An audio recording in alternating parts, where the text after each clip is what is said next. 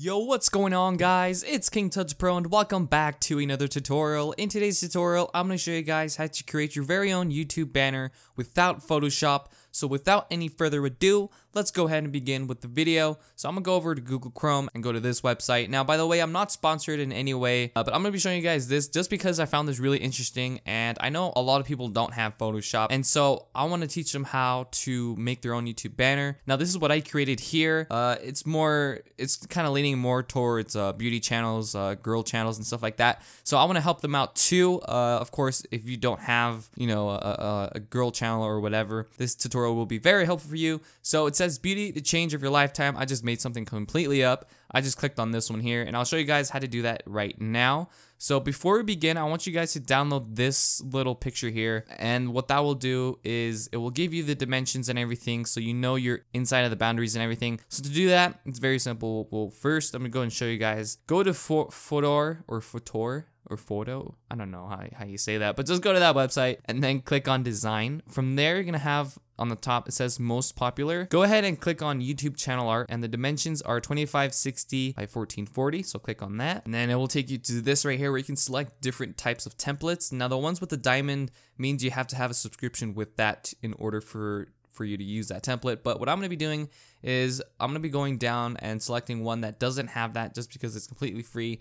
And honestly, they give you a lot of options to choose from, which is really cool. You have this one here, and this says fashion channel, which is, I mean, it's a nice little template that they have, but it could be a little better. They have this one here, which is really cool. So I'm gonna go down, all the way down, and select Wander On. And just because I like the way this looks, we're gonna be turning it into this. So in order to do that, it's very simple. Let me go ahead and click on Leave.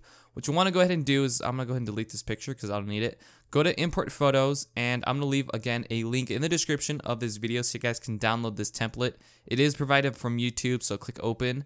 And the reason that they don't have this is because you might be a little bit confused with everything. They try to keep everything very simple, and that is what they're really aiming for, which is really cool. But once you have imported your photo, just click on it, just like that, and then drag it to the corner, and you will see that it will kind of snap. And then drag on the outside. You don't have to hold shift like in Photoshop to keep the picture proportional. So just drag that out to the other corner, and it should match up because it is, again, 2560 by 1440.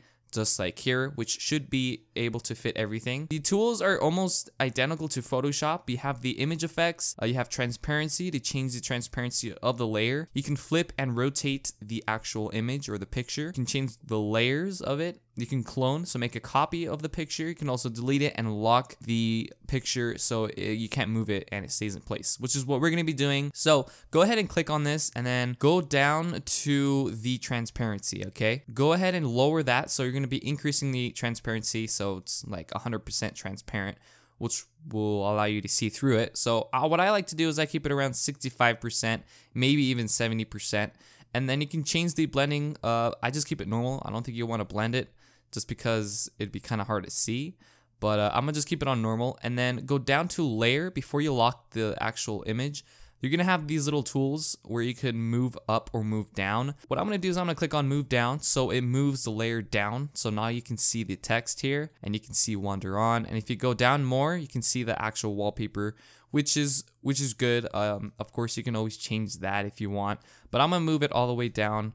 Not all the way down because then you won't be able to see the layer, so just move it up so it's about the second to last. So maybe you want to change the transparency, you can do that as well. And they actually did a very good job to keep everything in the desktop minimum. So if you keep everything in here, this will be able, you'll be able to see this on all the devices. It says desktop minimum and mobile. You have the tablet right here. And then I'm going to finally lock the layer, so now you can't move it. And the only thing you can move, of course, is the text and everything. So I'm going to just leave everything how it is, except I'm going to change the Wander On. I'm gonna just take that off, and I'm gonna name this, I guess we could do with beauty, so I'll just type in beauty. And then here you have your little slogan. You could always change this. So I'm gonna go ahead and just type in the moment you've been waiting for. And you can always change the size and everything. So to do that, select everything by pressing Command A or Control A if you're on a PC. Go over to the font. Right here you can change the alignment, so you can align it to the left, in the middle, or to the right. You could of course underline. You can click on the Nevis, which is, or Nevis, I guess. That's the font that is chosen right now, if you guys were wondering. You could of course change the fonts. They provide you with a lot of fonts, which is really cool. The size, you can change the size by moving up or down. What I'm gonna do is I'm gonna move it a little bit like that. Here you can change the letter spacing too if you want, which I find really cool. So I'm gonna move it just like 6, and then you can do vertical spacing. I'm not gonna do that, so I'm gonna just undo that, Command C. Or you can click this right here to undo. And then you can of course change the color by clicking on the color circle here and doing red or blue or whatever here. I'm gonna just do white just because it's very simple. If you go to transparency, you can change the transparency. So maybe you want it very dim or 100%, you can do that. You can change the blending option just like we did previously. It has the same exact tools. So I'm gonna make this one a little bit bigger. Now the thing that they don't have is the the drop shadow and everything, but you can of course replicate that, and I'll show you that right now. So what I'm gonna do is I'm gonna just leave it like that, and then I know the background picture does not make sense, so I'm gonna go ahead and delete that. You can click the little X to delete it, and it will give you this, and you can go ahead and import your own photos. So I'm gonna do that right now. I'm gonna just import this one that I got from unsplash.com, and I'm gonna drag this here onto the actual image. You can also just click on it, and you will now be able to see it. So it says beauty, the moment you've been waiting for. Now if you want to get rid of this, just click back on the background and it kind of wiggles. I'll unlock it and then go to the transparency, and then you could of course take it off to see how it looks, and it looks really good.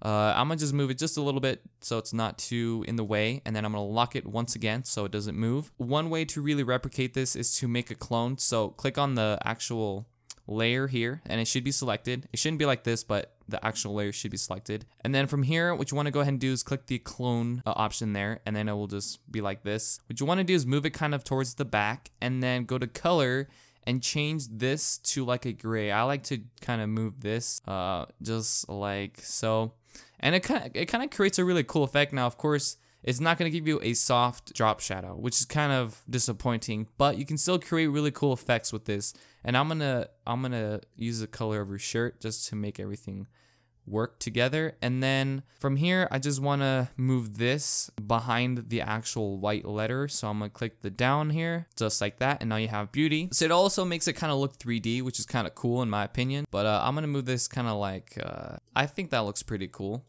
And if you want, you could also change the transparency of it.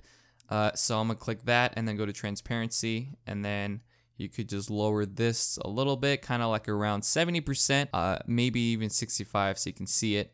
And then you could also, it's kind of weird, but you could use the arrow keys too, so you could reposition it however you'd like. So beauty, just like that. And then cool, now you have a little cool backdrop, I guess, of the text. It's the closest I've ever gotten to this, so that's pretty cool. So select that, and then show you guys what it looks like. So now you have this right here, which is pretty cool.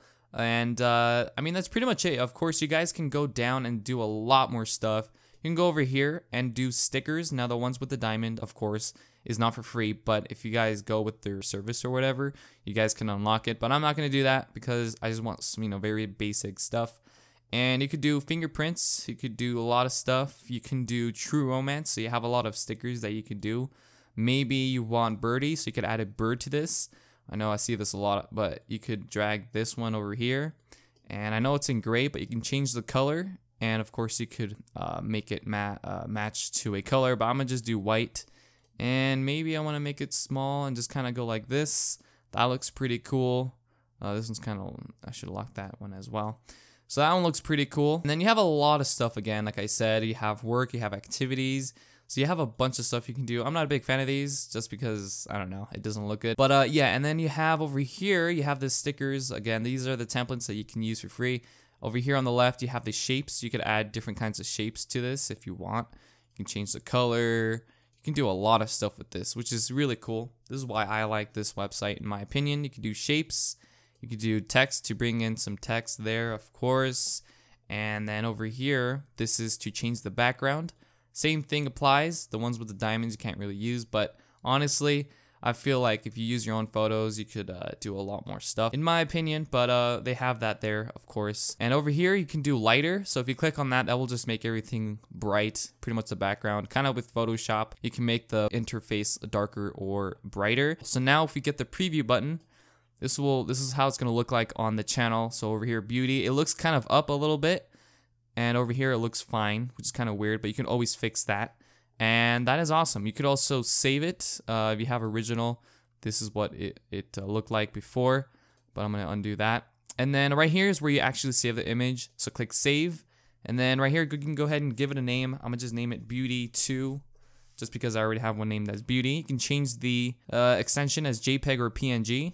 PNG gives you a higher quality. You can do high, you can change the quality, you can do highest, which is what I do. For the banner, I think the max is 4 megabytes. They did increase it by 2, so you should be fine with highest. And you can save it to your Dropbox, you can print it and save it to your computer, which is what I'm gonna do. So that's pretty much how you make your own YouTube banner, but that's how you do it with this, and you can do a lot more stuff like I said. But once again, I hope you guys found this video helpful in any way. Please leave a rating below if you found it helpful. Share this video to people who want to make their own banners without Photoshop. And I'll catch you guys on my next video. So until then, peace out, take care, and enjoy your day.